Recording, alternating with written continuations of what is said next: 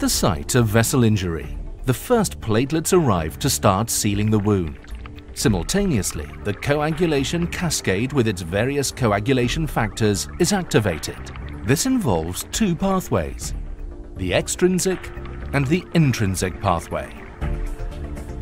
Extrinsic activation begins with now exposed molecules of the vessel wall, such as tissue factor, which forms a complex with factor 7. Finally leading to the activation of factor 10. This factor 10A is the point at which the extrinsic and the intrinsic pathways of the coagulation cascade meet.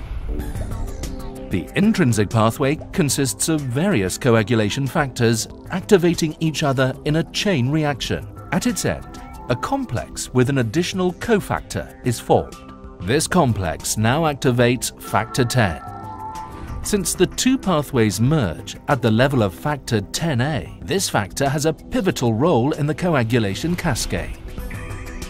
Further down the cascade, factor 10A in combination with 5A activates thrombin and induces the so-called thrombin burst. One molecule of factor 10A can catalyze the formation of 1,000 molecules of thrombin. These large amounts of thrombin cause the further activation of platelets and the enhanced formation of fibrin.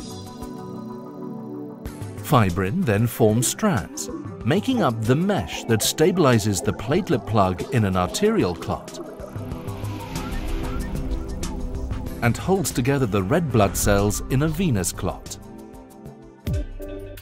It can be concluded that the central role of factor 10A in the coagulation cascade makes it a viable target for therapeutic intervention in pathologically altered blood coagulation.